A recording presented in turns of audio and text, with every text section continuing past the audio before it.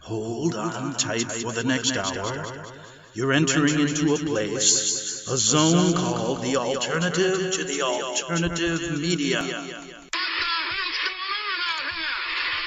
It's a place, a special place where even truth seekers fear to tread. All right, people, let's move like we've got a purpose. Affirmative.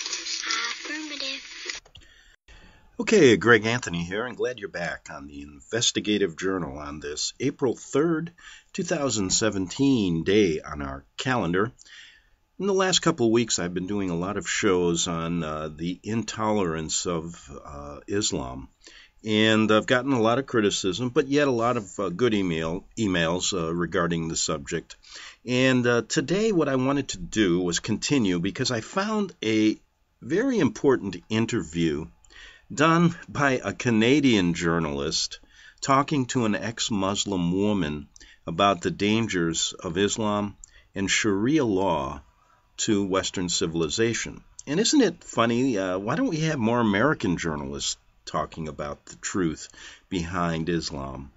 And the reason is most of the mainstream media is bought and sold and controlled by the Vatican-led New World Order, who wants to bring in all of these open borders all over the Western civilization, in a sense, to destroy it. Now, the interview you'll find interesting, and I'm going to play it in a minute, but I also found something that just happened recently. In Montana, there was a law, there was a bill passed in the Senate, but it was passed on party lines, and there were 46 Democrats that voted against this bill.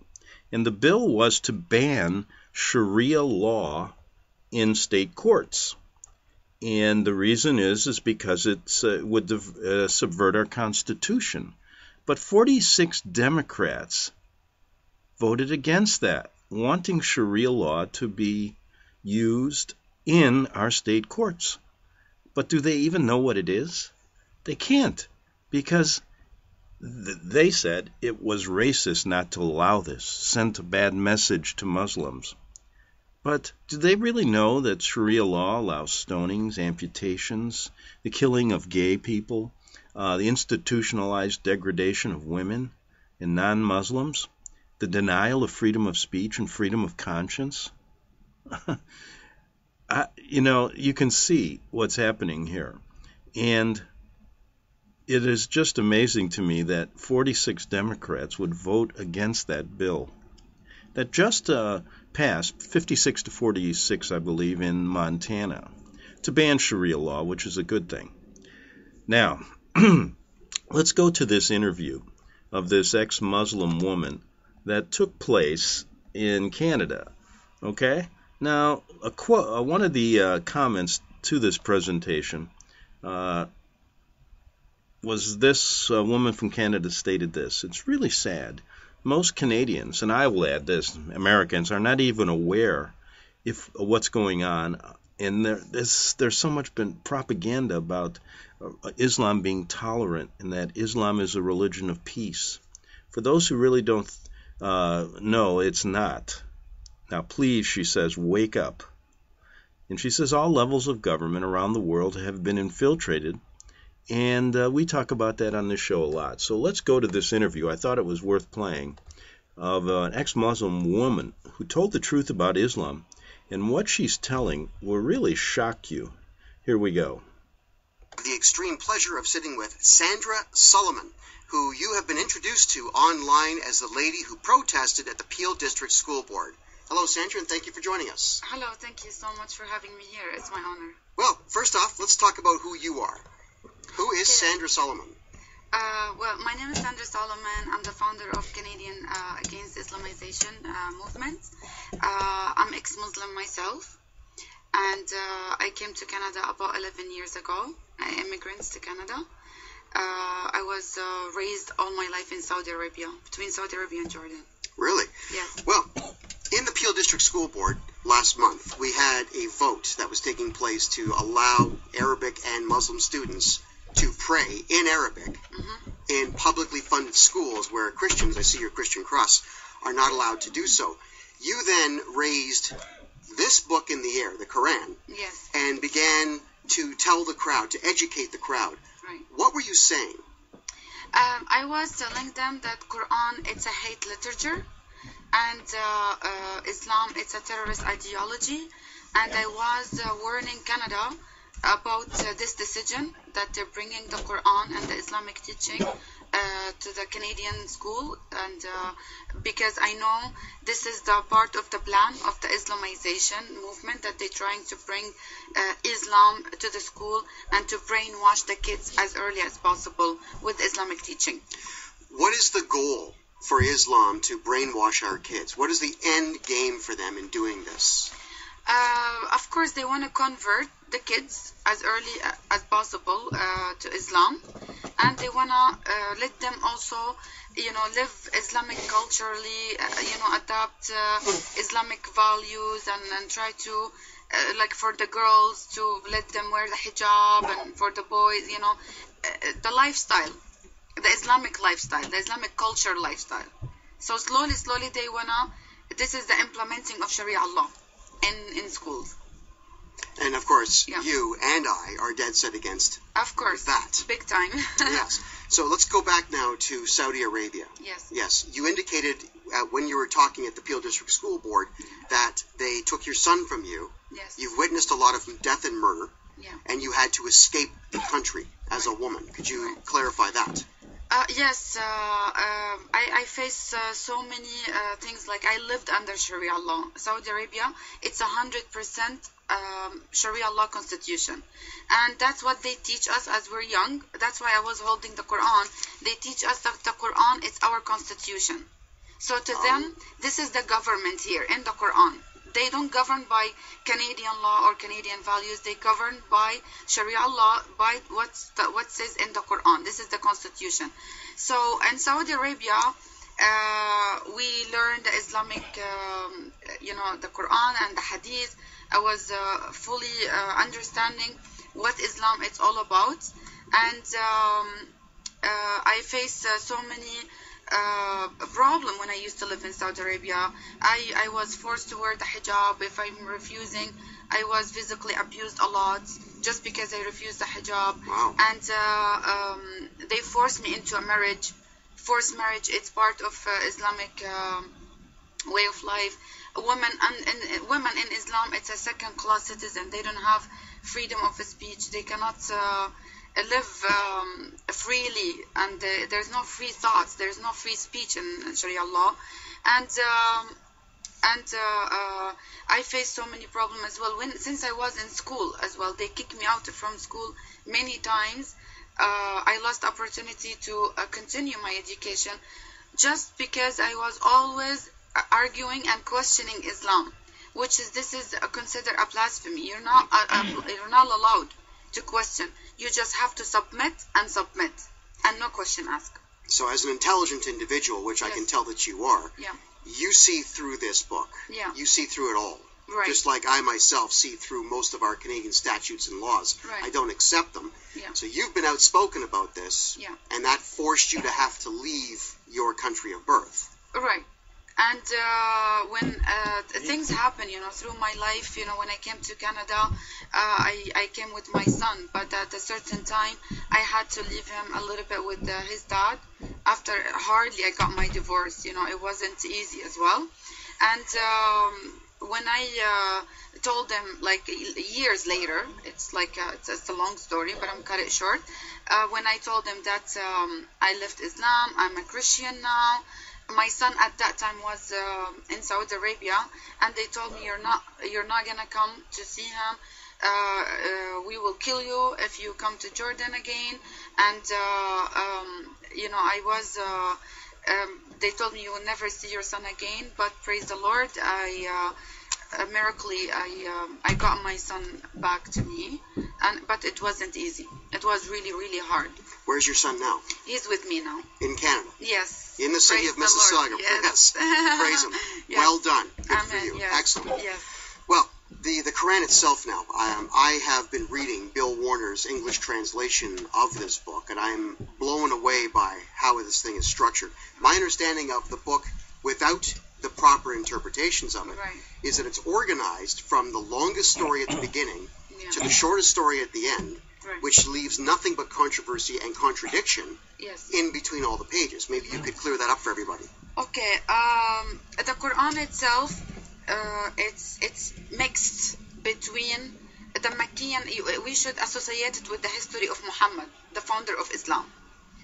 If we don't know the history of Muhammad, we have to put it all together with the Quran, because it's a Maccayan stage and the Medinan stage. It's actually two Qurans in one. So the Maccayan chapters different than the Medinan chapters, and what he said in the Medinan chapters abrogated what he said in the Maccayan chapters. So technically we should just take the Medinan one, because the Maccayan one, it's been abrogated. All right. So when you're saying Maccayan, you mean Meccan? Like Mecca, that's in from Mecca. When Yes, he was very in good. Muhammad, when he was in Mecca for almost 13 years, he was preaching that he's a prophet, telling people, I am a prophet, follow me, and people do not listen to him, and he was trying to deceive them using the taqiyya and lying and pretending that he's a nice guy, he's bringing your religion, and you have your religion, I have my religion. These all like Maccayan verses that the Muslims, they always use it when they're in a stage, like for when they're in a Maccayan stage, like for now, like the Muslim now in Canada, they playing the Maccayan stage, taqiyya and deceive until they have a full control of the country. Then the Median Quran will appear. So the Meccan version of this Yes. is the nice version.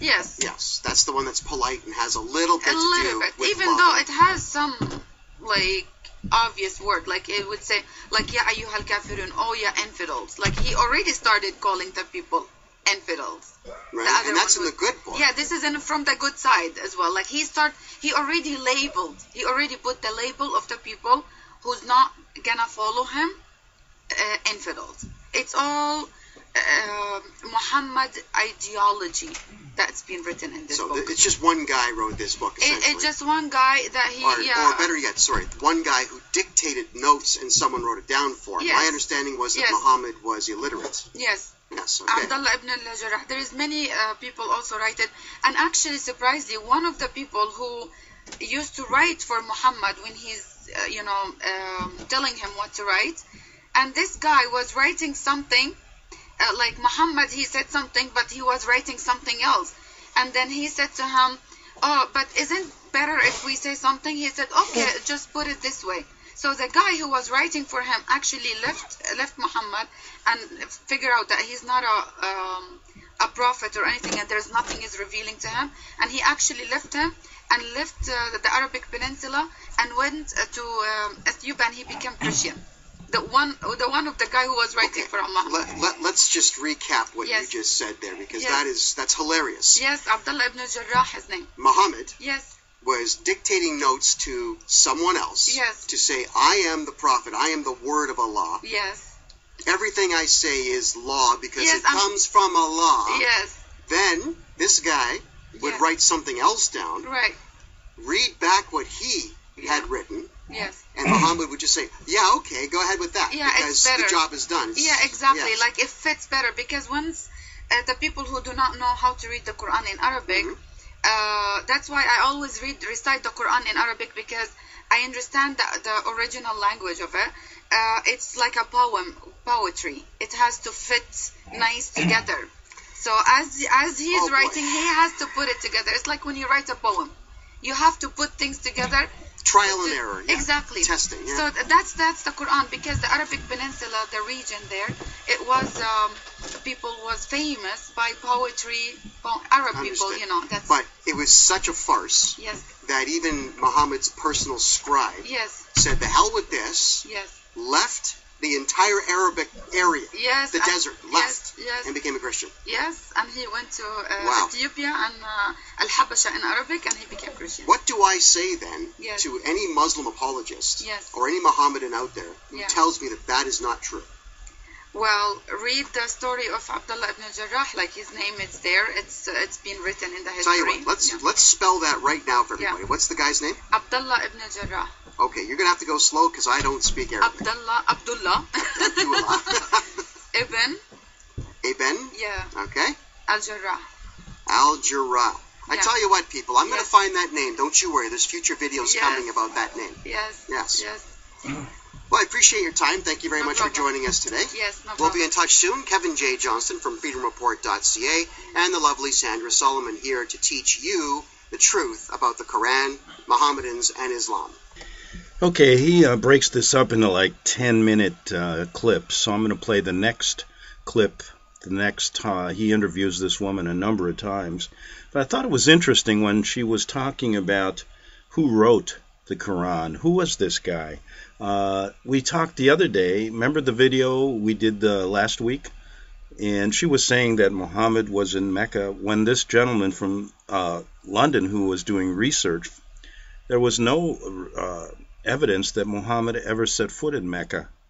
So there's a lot of questions about who wrote this. And if we go to Father Alberto Rivera, who received information from Cardinal Bea in the Vatican, Bea told him that the Vatican was involved in creating this religion and writing the Quran. So let's go back to this ex-Muslim woman from Canada telling us what she knows about Islam. I'm with the lovely Sandra Solomon to talk to you about the Quran and the Islamization of Canada. We talked in our last video about the Peel District School Board, and for those of you out there that don't know what that means, Peel Region is a culmination of 3 cities, Mississauga, Brampton, and Caledon, which are to the extreme west of the city of Toronto in the province of Ontario, Canada.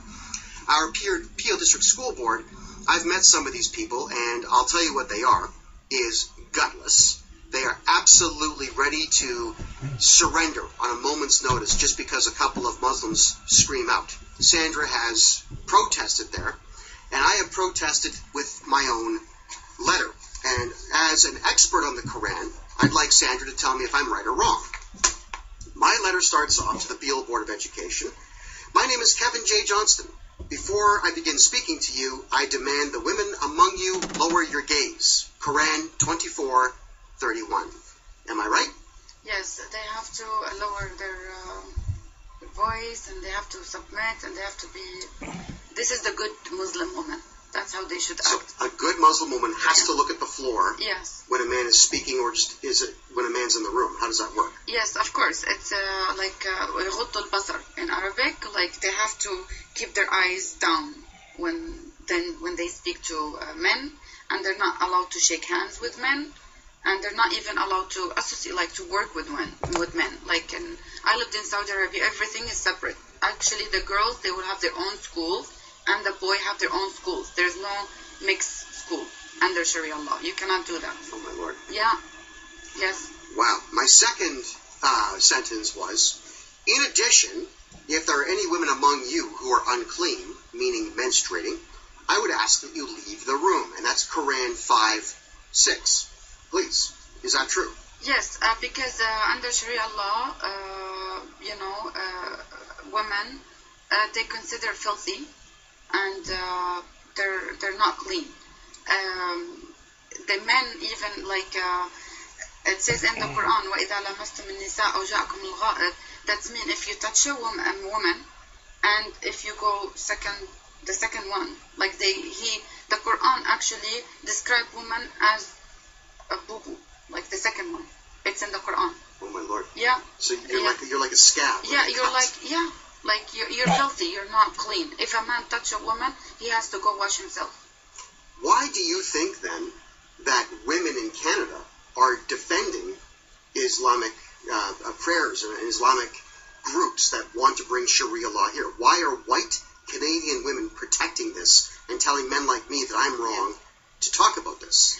First of all, because they're ignorant and they're betrayers, and I'm sure they're getting paid very well, and also they're the Muslim deceiving them using the taqiyya. They're not telling them the truth, and they don't want to know the truth.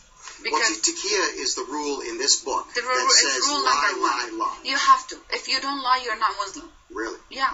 You have rule to number lie. one. It's rule number one. You have taqiyya. To lie. Yes. Wow. Yeah, deceiving until you got what you want.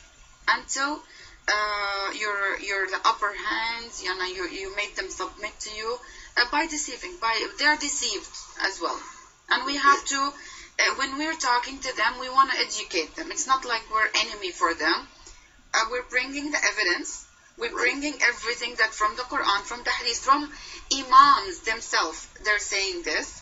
So what else they want? We got all. It's not like just we're bringing something from our own heads. I can provide with every. That's why in the Peel District School, I have bunch of papers with me, and I keep repeating. I have evidence. I have evidence. I wanted to give them the evidence of what I'm saying. Well, you're asking Janet McDougall to do something other than scream and yell at white Canadians that pay her salary. Yeah. She is a psychopath. Definitely. There's a lot wrong with her. I've met her. I despise her in every way, and the school board, during our next municipal election, you'd be wise to get her out. Trust me. Yeah. Regardless, my third statement here is, I would also like to ask the men holding this letter, if you have shaken hands with or touched your menstruating colleagues, please rub your hands in dirt and then wash them in water so that you are clean. And that's Quran 5:6 as well. Is that one true? Yes. They have to wash. If a man is not allowed to touch a woman who's not his wife, or shake hands, even just to shake hands with them. Do you see all the time? Many Muslims, they don't shake hands, either man or woman. They refuse to shake the hands.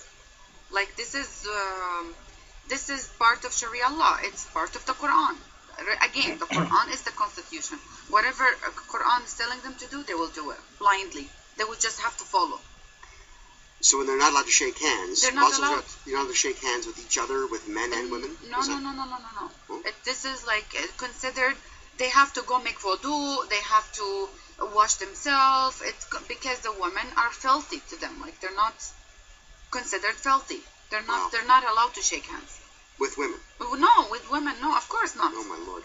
You can't even like in Sharia law. Women supposedly they have to fully cover the niqab, not just like the eyes. No. Under Sharia law, it has to be fully covered. Even though the face covering, it's not mentioned in the Quran, but culturally, they have to, like under Sharia law. How happy do you think Canadian women are going to be when Sharia law is brought into certain communities and white Canadian women are forced to put that on? What do you think is going to happen then?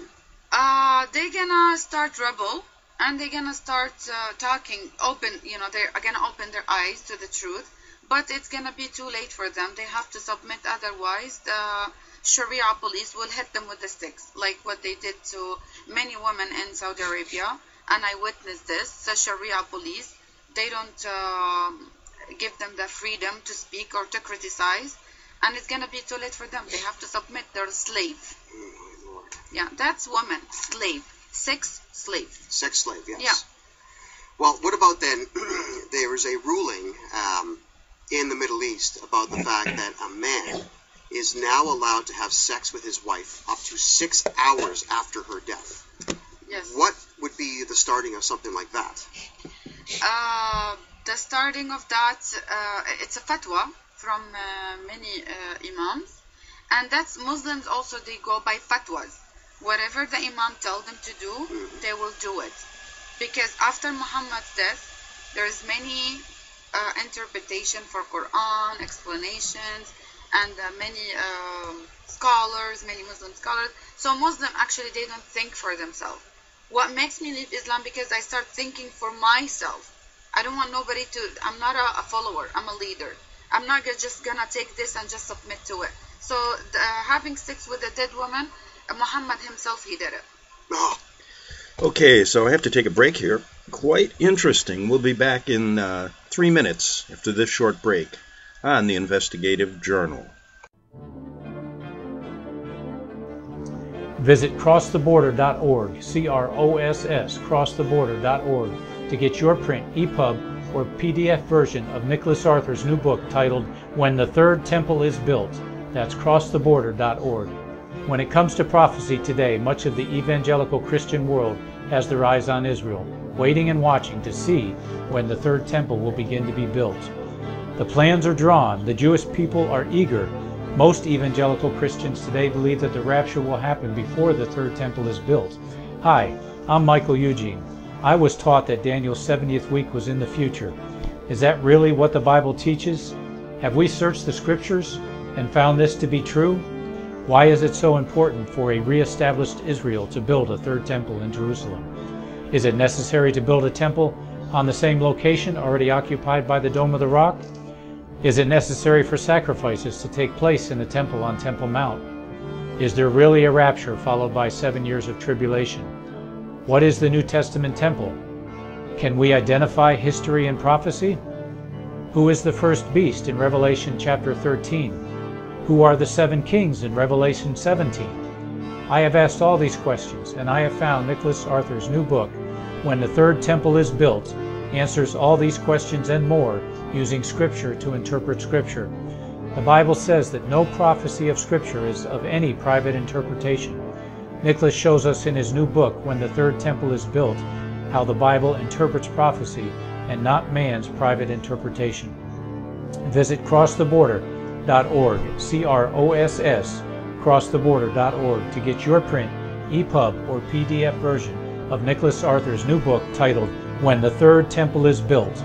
That's crosstheborder.org. The book of Revelation says, "The spirit of prophecy is the testimony of Jesus Christ." This is at the very heart of FirstAmendmentRadio.com. In that spirit, we have created the Prophecy Reality News app for all of your mobile devices, streaming First Amendment Radio 24 hours a day, 7 days a week. Available for your Apple, Android device, and smartphone, absolutely free. Get the Prophecy Reality News app installed today so you can listen to First Amendment Radio wherever you are. The Prophecy. Since the beginning of time, kings have sought it, nations have fought for it. It has been traded, it has been borrowed, it has been purchased, it has been stolen. There's a reason for it: to secure the blessings of liberty to ourselves and to our posterity. Invest with the security of gold and silver. Call Discount Gold and Silver Trading at 1-800-375-4188 or visit discountgoldandsilvertrading.net. Listen to Financial Survival with your host Melody Cedarstrom right here on FirstAmendmentRadio.com at 4 p.m. Eastern or 1 p.m. Pacific Time. Visit discountgoldandsilvertrading.net or call Discount Gold and Silver Trading at 1-800-375-4188. Toll free 1-800-375-4188. The following program is labeled dangerous and off limits by the supreme Jesuit command. But stand tall, people. Listen up, and you may just learn something. Oh, dear Lord Jesus, this ain't happening, man. This can't be happening, man. This ain't happening. Okay, we're back for the second half hour of the Investigative Journal on this March. We're already into April, Greg. April 3rd, 2017 day on our calendar. And 2 things to take from that first half hour. One, she said that the Quran instructs followers of Islam to deceive and lie about the true intentions once Sharia law is implemented. And I think that goes on here as well in America as it is in Canada. And isn't it interesting that many of these liberal feminists support Islam, but yet it's a religion that persecutes women? Makes absolutely no sense. And think about those 2 things as we go back. We're going to continue with this ex-Muslim woman from Canada telling us some of the hidden truths about Islam and the Quran. Yeah. So he had sex with that woman, and so even when they saw him doing this, the follower, they said, "Oh, Prophet, we never see something like this." So he said to them, "Oh, I was trying to make the punishment of, because they believe in Islam, the grave, when people die, they will be punished in the grave, like before they go to, this is the punishment in the grave." So he said, I was making it easy on her, whatever he was trying. So people, like even the people at his time, they was surprised, because never happened before. Muhammad is the first one started to say it's okay, it's halal to have sex with dead women. And halal means proper. Halal means it's permitted, it's permitted. Okay. Yes. Oh, okay. Well, I did speak with a Lebanese Christian about this, and what he was saying is that for men, this religion, if you could call it that, is all about one thing: sex, sex, sex. Those were his words to me. Yeah. That everything in here is telling men that it's okay to have sex with anything you want, whether the person that you're having sex with wants you to or not. Yeah. Could you comment on that? Of course, women in Islam, it's a sex object, and in Islam, permitting having sex with pre-precedent girls, like young girls, before they got their period. It's okay to, have sex with her. It's I okay. can't even talk about that without getting mad. Yes, and it's halal. Surah 65, verse 4. It's there, and many verses talking about sex, and many hadith as well. And what Muhammad did. Don't forget, Muhammad, the founder of Islam. And one very important thing: we need to stop calling Islam a religion. This is a big mistake that people always do. It's not religion. It's a political ideology wrapped up with religion. It's not religion. It's cult. Islam is cult. We need to stop calling it religion. We have to call it for what it is. Okay. Well, I will do that. I'm no longer using the term Muslim either. I'm using the term Mohammedan. Mohammedan or bandits and thugs, because Muhammad was bandit and thug. Yeah. Yes, he was. I'll read the last point here on this letter, and then we'll move on. Yes. I also say here that you should also take note that after reading this letter, it should turn out that 2 men vote against 4 women on the decision before you, and those 4 women vote against the 2 men, then the decision shall fall to the 2 men, as the value of ladies is half that of your male colleagues. That's Quran 4:11 and 4:176. Is that true? Yes, because when women appear in a court or anywhere, her witnessing, it's not taken. It has to be it has to be with the 2 women, and because also the women, when they inherit, like 2 men for 1 woman, like the equal, and women, her witnessing, it's not taken serious. It has to be. Yeah. So if they're in a court of law. Yeah. And there are 2 women and 1 man. Even if the 2 of them state that he killed my father. Yeah. If he says no, he did not, he wins. Yes, he won. Yeah, because 3 women are required. Yeah. So that's 1.5 human beings. Yes. That's why 1. they considered women under Sharia law. It says women naqisatu aqlin wa din. They don't have full brain.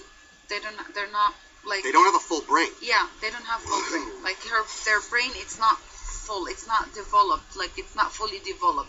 Men under Sharia law, women always have to have a guardian, like a man guardian, to tell her what to do and what not to do. Can I ask this question here? Yeah. Because the fact that I didn't know that it said half a brain. I knew it said half the value. Yes, but I didn't know it said half a brain. In the hadith. And that pisses me off. Yes. So my real question now is, how does a criminal like Bonnie Crombie, the mayor of Mississauga, the 6th biggest, possibly the 5th biggest city in the country now, how does she not, as a woman, be repulsed by the fact that the people who are supporting her and whom she is supporting believe she has half a brain? Actually, and also under Sharia law, women should not be in a position to be a mayor or responsible of anything in the country. It has to be male. It has to be male. It's against Sharia law. Like if let's say Canada, God forbid, became Sharia law, all these women, they would have to leave their positions. They're not allowed under Sharia law. And then they'll be told they have half a brain. They have to. Yes, they're not qualified to rule or to make decisions. So how they're gonna make them mayor or or even these school board well, women. They're not allowed. Let me tell you something. As a man, I'm the first one to say that 95% of men are not qualified to do much more than pull up their own pants. Yeah. So for me to hear what you just said, Yes. this book makes me extremely angry. Yeah. I married a woman who has 3 degrees. 3. She's working on another one now. We're Yeah. talking about someone who has twice my brain capacity. Right. Smart is sexy. And for this book to tell me that I would now have to look for someone who's a moron, or try to convince my wife, who has this much education, Right. that she is stupid because this book is sitting on my desk, Yeah. is highly offensive Yes. and highly angry. How do I Yeah. deal with this now, with idiots like Justin Trudeau telling me that I'm not allowed to even talk about that? Well, that's what we're doing here. You know, we're exposing Islam. We're telling people what's the truth about it. And we're bringing all the evidence. And people should listen to us. They should listen to you. And whatever we're saying, it's not propaganda where we don't have to lie to make Islam look bad. It's already bad enough. And we have every evidence from Canadian imam themselves, talking openly about women being sex slave. Dr. Iqbal Al-Nadvi, he is the chairperson Canadian Council of, he is the Canada top imam, the leader of ECNA Canada. He openly talking about beating in Islam is a type of education, beating up the women. Oh, they have to be. This is the Canadian top imam. Every imam in Canada, he has to go through this man, Dr. Iqbal Al-Nadvi, and I was always challenging him openly to debate me, and I was trying to... Why is he not in jail for hate crimes against women? Because we have a betrayed government. We have a Trudeau who betrayed Canada and given it all the way to these thugs and bandits, and they say whatever they want to say, and they're protected because the government fighting us. They're not fighting for us. Canadians need to wake up and realize this. The Canadian government betrayed us, all of them. Whoever in the government building right now and the parliament, all of them, all liberals, they should just... They should be in prison for treason. All of them. Yes, High yes, treason. Yes, very, very, because... Criminal Code of Canada, Section 46. Read it. Exactly. Many, as you go ahead and read the Toronto police chaplain, he said marrying 9-year-old girl is permissible. Musleh Khan. What else? Like, we have so many evidence with Canadian imams. They're speaking openly about beating the wife, marrying young girls, taking sex slave openly on a Canadian soil in a free country, and they use the freedom to destroy the freedom. And when we talk, criticize, yes, we are the one who's considered blasphemers. You know, that's Sharia law. Oh, read my comment section, people. What you'll find is that Canadians who are 2nd, 3rd, and 4th generation agree with me, and all these other idiots that were born after 2000 do nothing but insult me. Yeah. And I do get death threats on the phone quite a bit. Yes, because this is part of the Sharia law. جزاء الذين يحاربون الله ورسوله إما أن يقتلوا أو يصلبوا أو تقطع أيديهم. Whoever say anything or criticize Sharia law in the Quran, it says under Sharia law it should be killed or crucified or cut the hands and the legs at the opposite side. Oh, I did say that in my letter. I was going to ask you if that was true. Yes, okay. Yes. Here is what I said. Thinking about insulting the fictional character, Allah, or his prophet, the penalty is death. Yep. Quran 29:68. Or if you prefer, in Quran 5:33, you'll have your hands and feet cut off and then be crucified Jesus style. Is that true? That's true. I knew it was true. Yeah, I mean, I took this from the Quran itself. Yes, yes. Now, all what they need to do, open the Quran and read. How simple. What I want to ask them is this, all right? There are Muslims in Canada, Mohammedans in Canada, who are born here, and they probably don't believe this stuff. But how is it then that when I talk about crucifixion as part of the book itself, that they want to tell me that I'm wrong? If you're Canadian born as a Mohammedan, you are probably into hockey and chicken wings and beer and strip joints, masturbation, f***ing as many women as you possibly can. You're probably without condoms. because that is what freedom is supposed to be, then how is it you can see all these wonderful things the country has to offer and then still defend the book? Because they've been brainwashed when they're young, and they've been told this is only at the wartime when Muhammad was defending himself, which is Muhammad never all his attacks was attack ghazwa. They call it a ghazwa. He never was in a position. Yes, Muhammad never was in a position on a defending himself. Never. He was always the one who. Always the attacker. Always the attacker, never to be offended. And I will tell you later about short, 6 minutes. I'll tell you exactly how Muhammad started. We're going to cover that in our next video. Okay, so we're going to do that in just a second. And quite interesting, some of the things she's saying, don't you think? And a lot of it applies to here as well. I mean, there's no difference. When she said the Canadian government is sold out, so is ours. And we're allowing the same imams here to preach the same thing. And we're allowing, in fact, radical groups all over our country to go about preaching death to America. Makes no sense. But at the same time, our government has decided to persecute, Christian ministries, who, like the Tony Alamo ministry, who do not preach anything but the Bible. Very interesting. Okay, let's get back to Kevin T. Johnson interviewing this ex-Muslim woman who's telling us something that many people need to listen to. I'm with the lovely Sandra Solomon, who is an expert in this book right here, the Quran, mistakenly known as the Holy Quran, because after reading as much of it as I have, I can tell you there's nothing holy about it. Sandra, would you please go ahead and tell us how Muhammad got started? Okay, Muhammad, when he was in Mecca, so we have to understand the environment. What's the people used to do there in Mecca? Mecca was a multicultural city. It has Jews, Christian, it has all kind of, it's a pagans, people going around the Kaaba, the Cube, doing a Hajj, doing pilgriming. So the Hajj, it was a pagan ritual before. So Muhammad and Ramadan, it was also a pagan ritual. So, and they used to go around the Kaaba also half naked, and after they finish, they go and have sex, whatever. Oh, so this kind of party. Yeah, this is part of the pagan ritual. They bring the idols in the Kaaba at the cube, and they bring they do like with the drums and whatever, and they go around the Kaaba.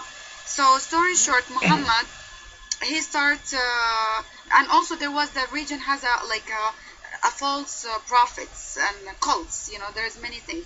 And there was a guy, his name is Musaylima. This guy, so that word Muslim came from that man.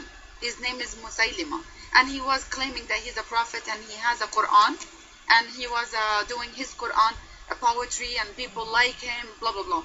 So Muhammad felt jealous, and he said, okay, because Waraqa bin Nawfal, the uncle of his first wife Khadija, they're also being a heretic Christian. Like they're being kicked out from the church because they start heresy against the Christian faith. So they went to Arabic Peninsula, and he got connected with them. That's why also Muhammad knew a little bit about the Bible, about the Old Testament. That's why many things in the Quran, it has a connection with the Jews and the Christian, and mainly Jews and Christians. So Muhammad felt jealous, and he wanted to claim that he's a prophet. So he started, doing the da'wah. They call it da'wah. That's the same word. They're still using it, and claiming that he's a prophet. When so da'wah just means to da'wah preach. to tell tell them I'm a prophet. I'm bringing religion. Follow me. Nobody follow him. Like very very few people. For 13 years, he's trying to convince people that he's a prophet, and no one buy that, because they told him you're crazy, you're majnoon in Arabic. And so he's a terrible car salesman. Yes, and Muhammad, his personality, he has a lot of psychological issue, because what happened to him when he was orphaned, and the Muslim believed that he was his name Muhammad Abdullah, which is not true, because no one really know who's his dad, because they still believe that he was born 4 years after the death of his father. So Muhammad felt jealous and got envy and got revenge and started hatred. He was a hateful person. He wasn't like a normal person, and he has a lot of psychological issues. So for him to be able to succeed, he got connected with a group of people, a group of bandits and thugs. They called in Arabic al-Sa'alik. Al-Sa'alik. These people, al-Sa'alik in Arabic, bandits and thugs. These bandits and thugs, they used to live in the mountains outside a tribe. Mecca and Medina, it's like a tribal region. And Quraysh tribe, they were trying to keep the peace because it's a trade market. So they were trying to keep the peace with every religion or every cult or whatever. They want to keep everyone in peace because they don't want to lose the trades, coming from the north, going to the south, between the north and the south, Yemen and Al-Sham. So Muhammad went to these bandits and thugs. These bandits and thugs are criminals. Like they ashamed their tribe. So they kicked them out of the tribe. They're not longer allowed to. So the rapists, the thieves, the murderers. The murderers, the criminal, So Muhammad got connected with them. They're serial killers, and they don't fear death. They just want to kill and rape and do their own thing.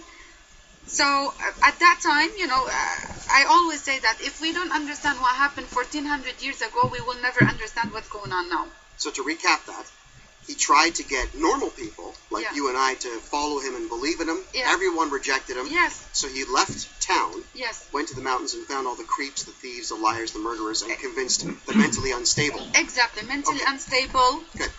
They're already criminals. They're ready to fight. They don't care. So these thugs and bandits, they used to attack caravan, kill the men, and take women, 6 slaves, and take the kids and rape them and train them to be like them.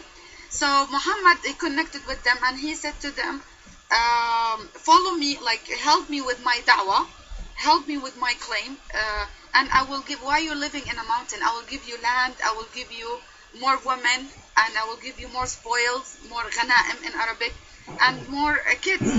So they said, okay, we'll follow you. They don't care, because he gave them what they actually looking for.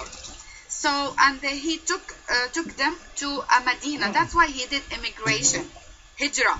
When people immigrant to Canada to go, this is part of the plan.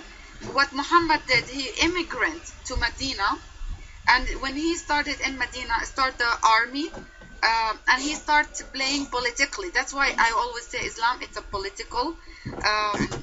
He started playing. There was Al-Aus, Al-Khazraj. There was many tribes. And these tribes, it's normal. All the tribes, they used to fight over water, over anything, to power, who's bigger than who, stuff like that. Like our modern social justice. Yeah, exactly. Yes. It's the same. People never change, when King Solomon, he said nothing new under the sun. It's the same thing. It's been repeated. So Muhammad used the fight between tribes using these thugs.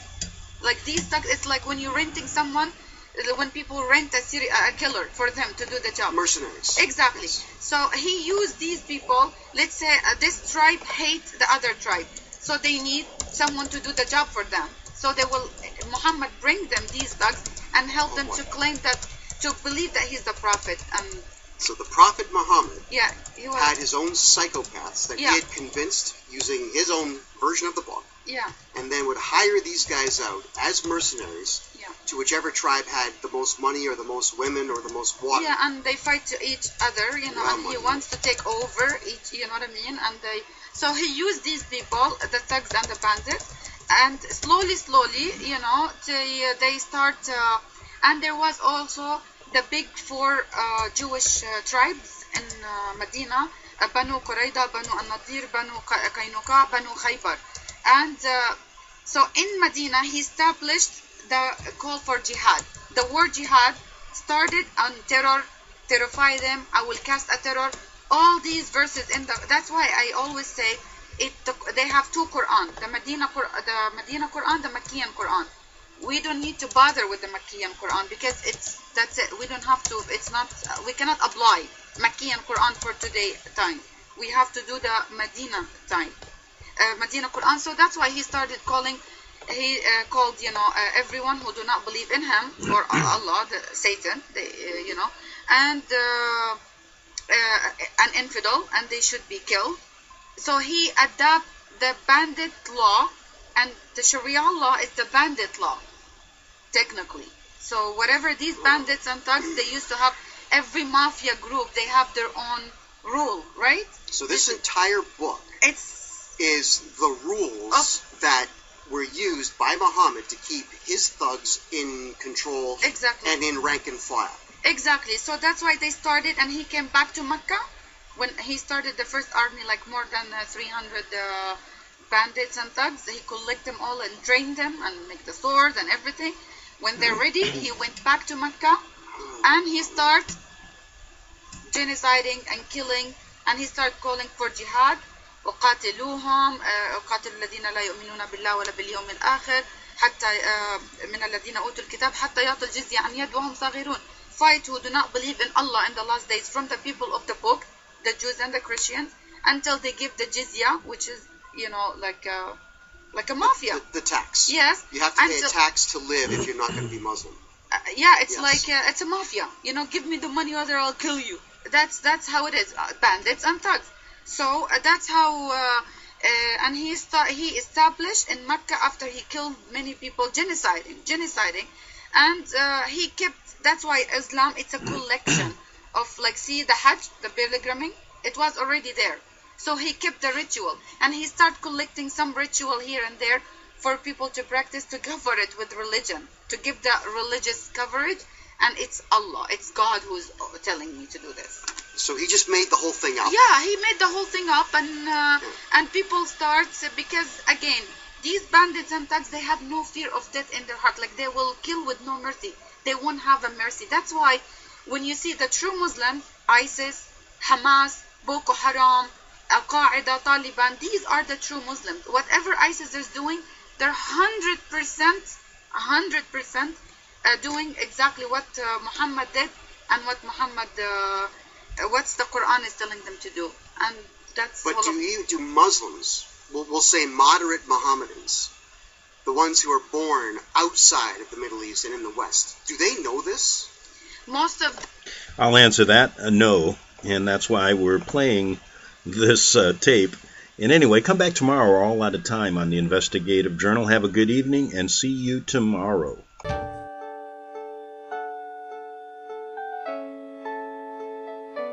The program you are listening to is 100% sponsored by you, the listener, on this First Amendment Rights Media channel.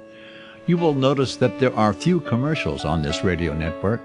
There's a good reason for that. Corporate advertising dollars come with strings that limit program content. So without your help, these programs cannot continue on internet or our several affiliates. If you benefit by the educational law programs, we ask you to give. If you are admonished or nurtured by the Bible and ministry programs, we ask you to give. If some voice a cause that you are passionate about, we ask you to give. If you believe in any of these, we ask you to support them as you would a missionary on a continual basis, as if giving a tithe for missionary radio. These programs are not commercially viable and must be supported by those faithful to the cause of truth.